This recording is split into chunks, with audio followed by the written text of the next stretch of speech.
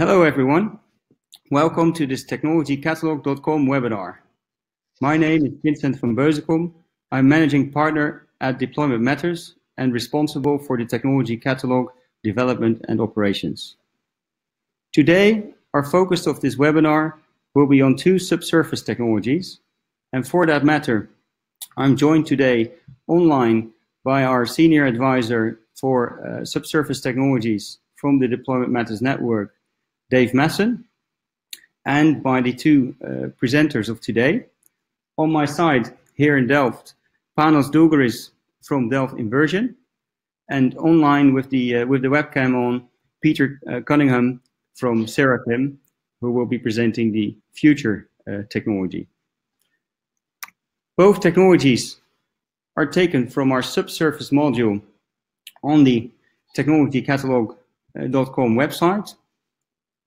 So this is the overview with the various modules that you see when you go to the main page. And here are the two technologies that will be the subject of the webinar today. Before I hand over to Panos for the first presentation, Dave will lead us through the Q&A after each of the sessions. And if you have any questions for Panos or for Peter, please use the chat functionality on the right-hand side where you can actually leave your questions. And you can already start typing your questions during the presentations. Dave will actually pick them up at the Q&A as they come in. So having said that, I would like to hand over to Panos on my side for the first presentation.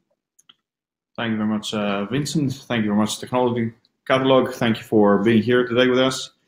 Let's start with a video that would explain more or less my point, and then we can enjoy the rest of the webinar.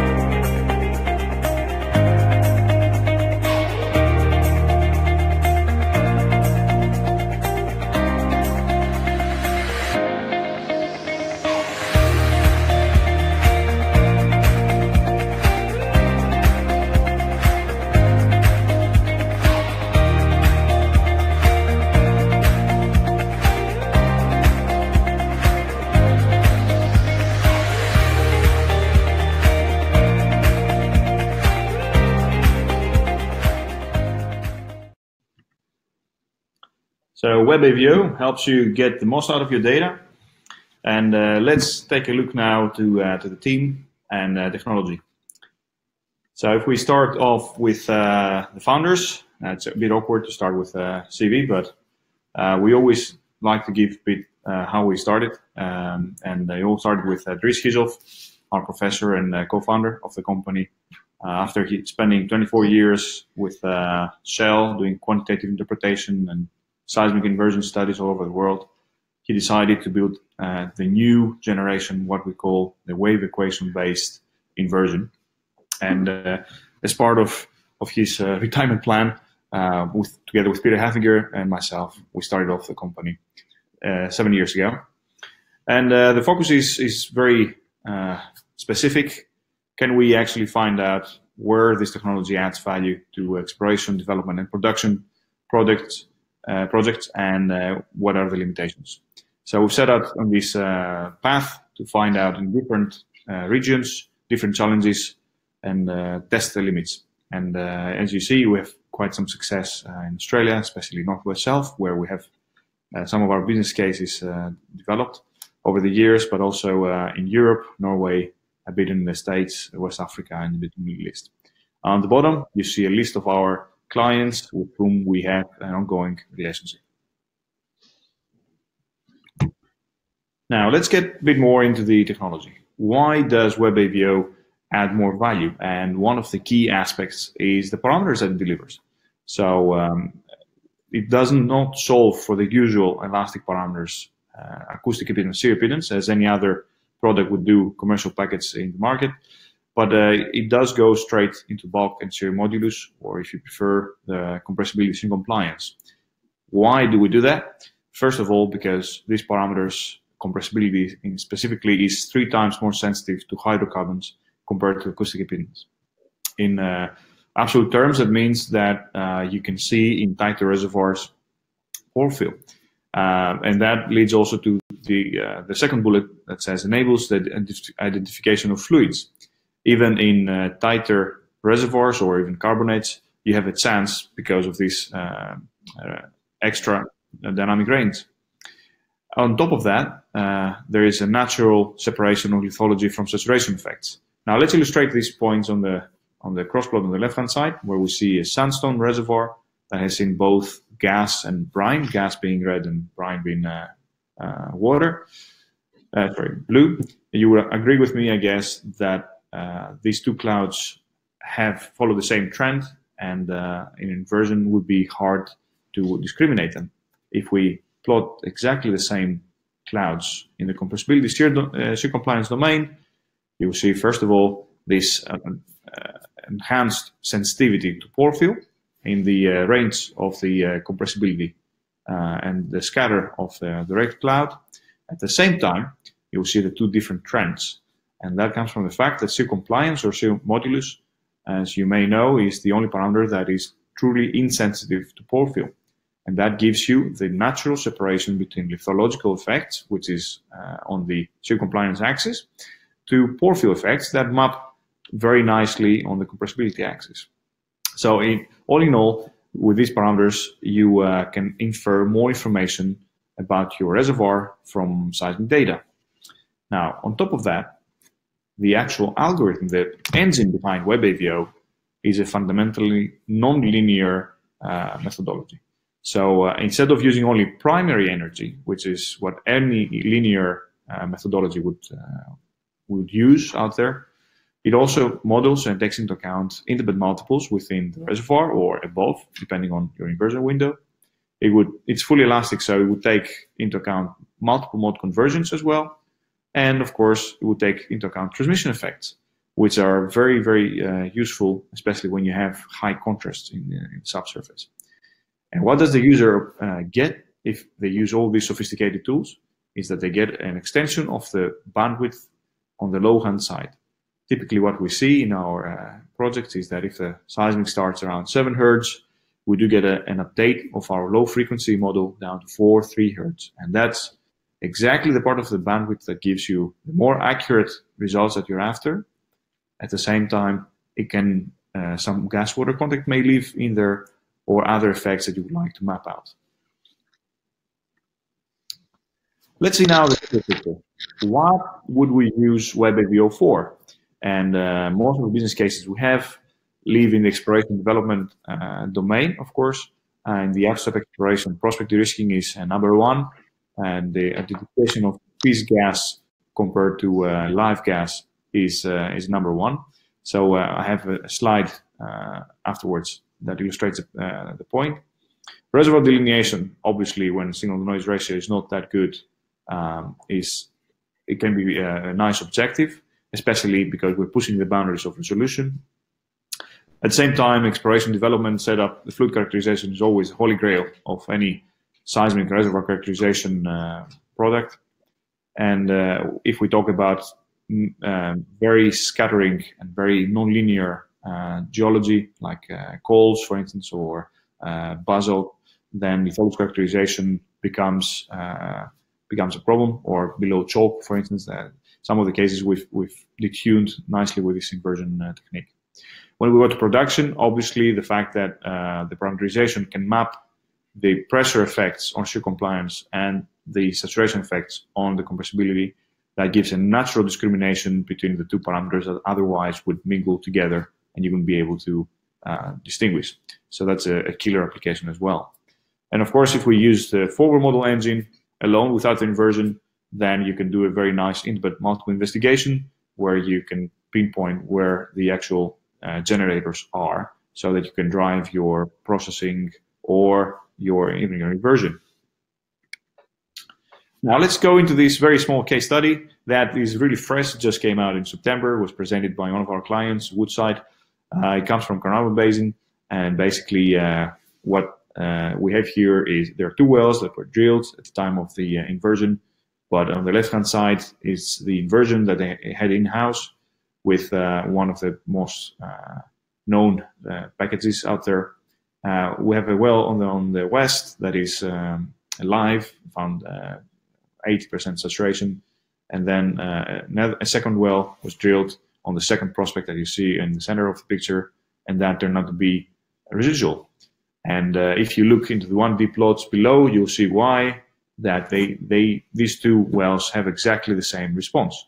If you run WEB-AVO, you get a real discrimination between these two prospects. Even the third prospect does not appear at all, but also quantitatively, and that is really nature that WEB-AVO gives you, that extra accuracy and the dynamic range of the compressibility that really tells you a full story that you can see live versus residual. And this business case we've exported also to other places in Southeast Asia. Now, if we talk about business impact, obviously you can drill less dry holes by de-risking prospects, but also if you have, if you're a larger operator, you have a lot of prospects, you can be very efficient, very effective for ranking your portfolio. Where the real value may come, and there's another case study now in the public domain where Woodside has done that, is that they tried to build early on, based on exploration wells only, a reservoir model that they injected in the properties that came from the inversion. And that surprisingly gave them a very good accuracy of the P10, P90 range post-drill, already pre-drill. So this is something that we would like to see more, and we want to talk more to the reservoir engineers on how we can take our results into their models, because that really shows the value that this technology has to give. At the same time, on the time domain, having such a reservoir model, this 80% reservoir model early on, that means that you can push your FID earlier because you don't have to wait for all the wells to build that. And of course, using all these multiples, that means that you don't have to spend so much time in preconditioning your gathers. My last slide, without the team, what we would be.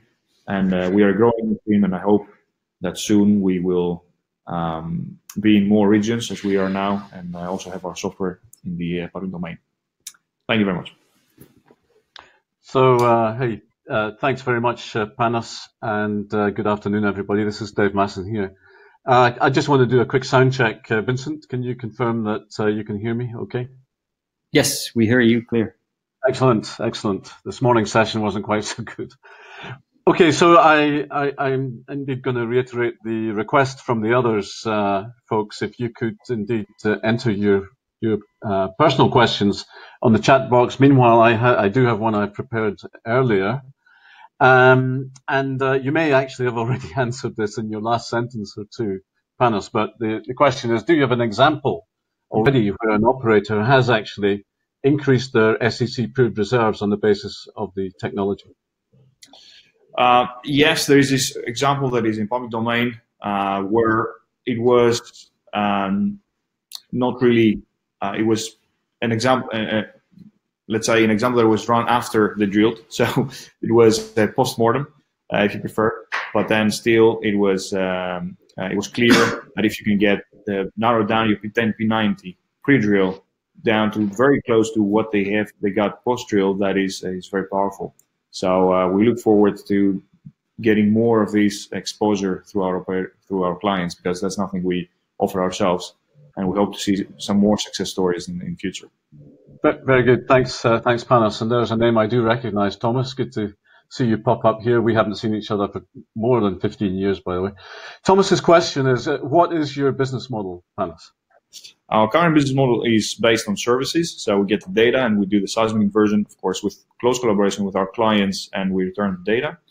But we are embarking now on a second software development cycle with the aim of releasing the software to clients in a year's time. At the same time, we are now in the fundraising procedure. So it should be a dual model in 1 or 2 years' time, where we have both software deployed in the cloud or in cluster, and the services running in parallel. Very good. Thanks, Panos. And by the way, everybody, you can, of course, get in touch with Panos directly if you want a little bit more detail on any of the questions. And the question from Alec is, what are the inputs to the program, and can the program take in data buried in textual files?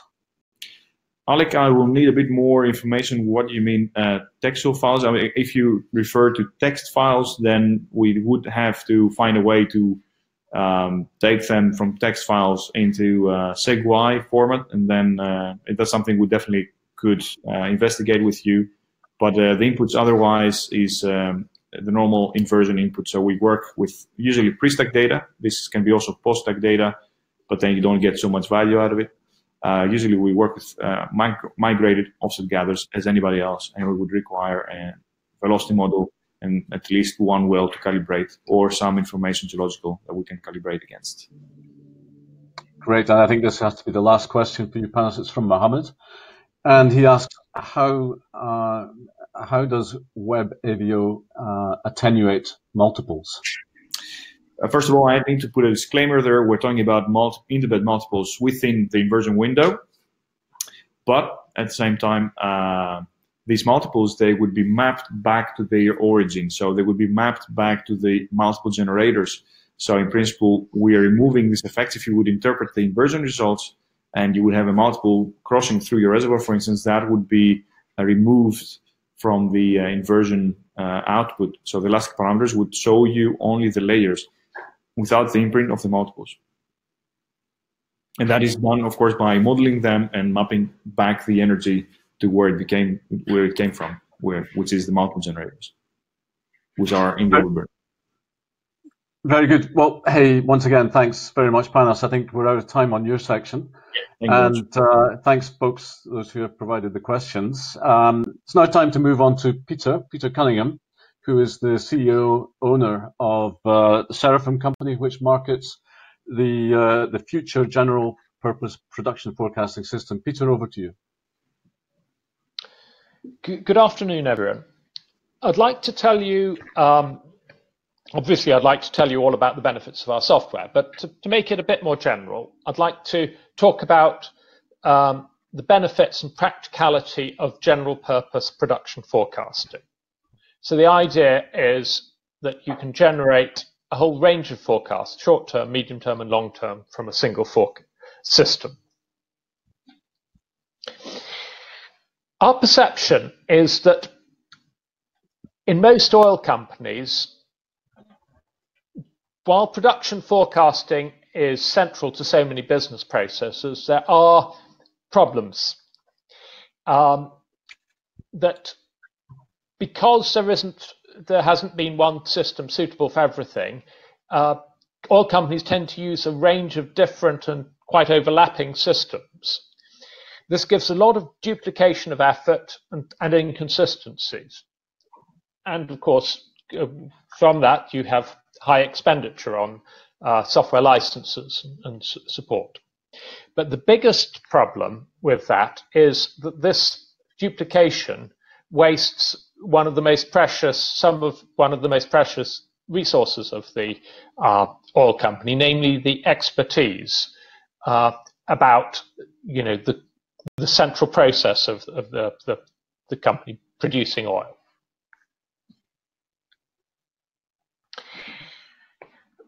So, what does our system do? We believe that it's the world's first true general purpose production forecasting system. Historically, when you think about it, what do we need from a forecasting system? We need to be able to honor the well performances, we need to honor facility and pipeline constraints, and we need to represent all the operational shutdowns and so on.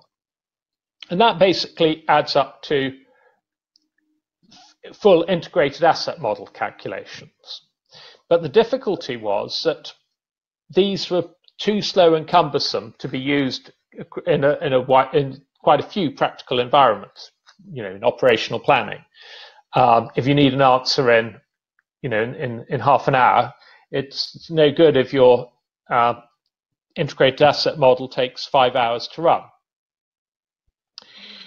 The key breakthrough on Future side, and it's not restricted to Future, there's other software that also has achieved that, is to have fast integrated asset model calculations.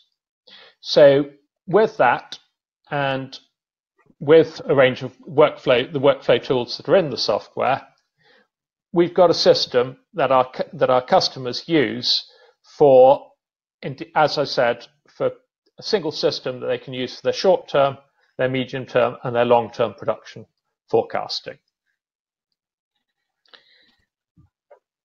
In that list of customers, it's maybe particularly interesting to note Brunei Shell.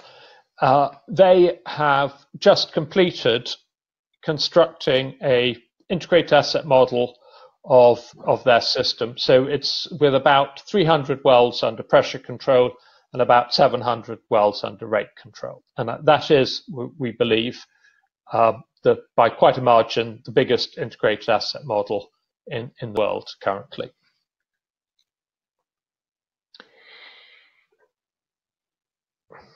So what is the key to achieving fast integrated asset model calculations? Historically, most integrated asset models started from solving pressures, which they did in an iterative manner. And then there was an outer loop to put in rate constraints and the optimization of wells required for that. And so that gave a double iteration. Partly by accident, Future has come up with a different answer. We started from trying to solve rate constraints. So we started with the problem of, if you've got a whole stack of wells and you've got a system with rate constraints, what's your optimal choice of wells to flow? Which choice of wells will maximize your value while honoring all the constraints?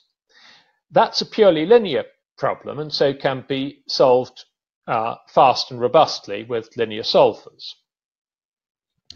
And when it came to adding pressure calculations, what's been done is essentially it's a multi-dimensional application of the Newton-Raphson method. So the pressure relationships are not linear. If you can clearly see that when you consider the reservoir inflow and the tubing performance curves. They're not straight lines; they're curves. But what our algorithm does is it solves the individual wells first in one by one. So it makes a guess at the tubing head pressure and solves the intersection of the tubing performance and the reservoir inflow to calculate a rate. Now that rate isn't taken as the final answer, but instead,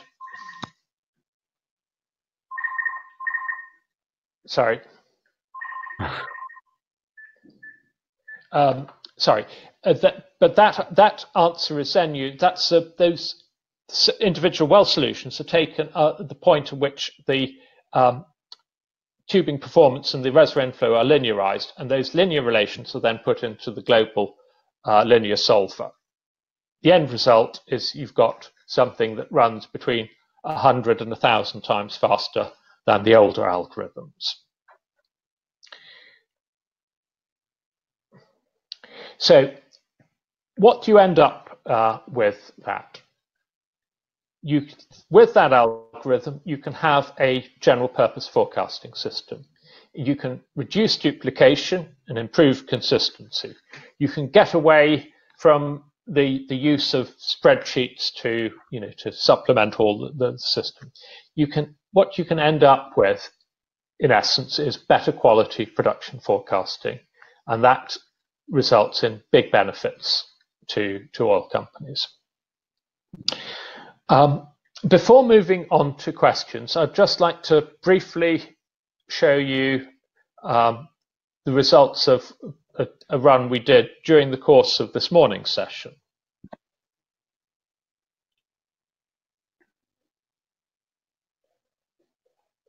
Vincent, is the future model visible? Yes, we see it on the screen. Oh, not anymore. So it was there a second ago. So please share it. Okay, just give me one moment.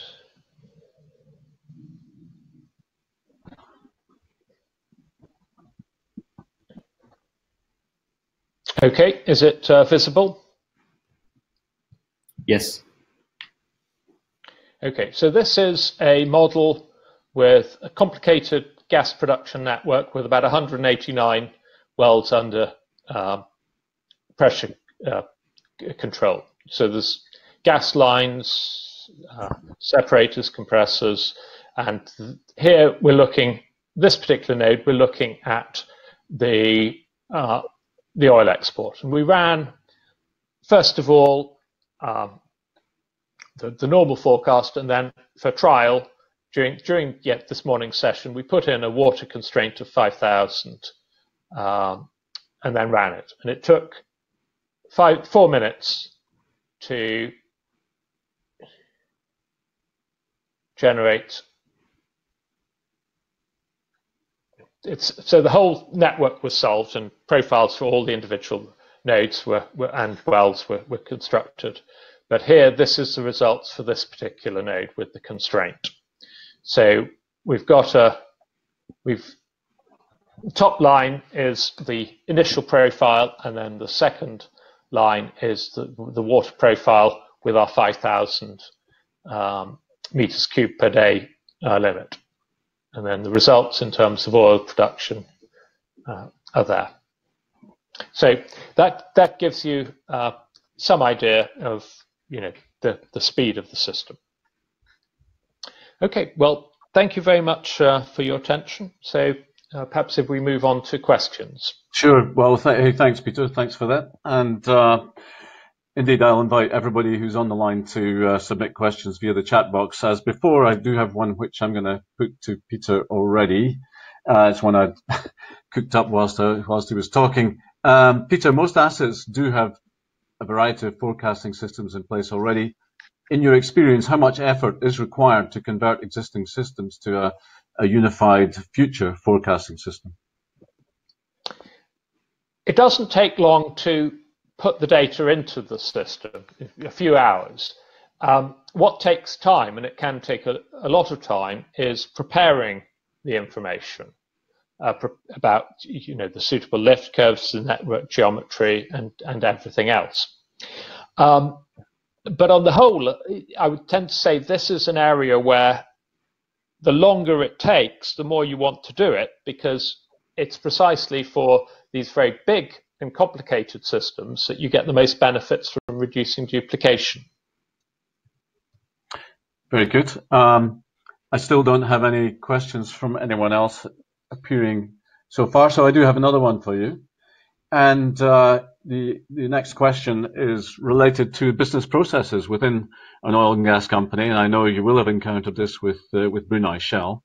And how easy, the question is, given that forecasts are central to all business processes, whether they be reserves definitions and bookings, or business plan submissions, or indeed short-term analysis of optimization opportunities, how easy is it to adapt the future program to dovetail with existing company processes, to make the program provide output which suits processes further down the line?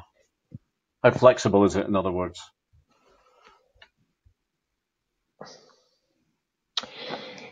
It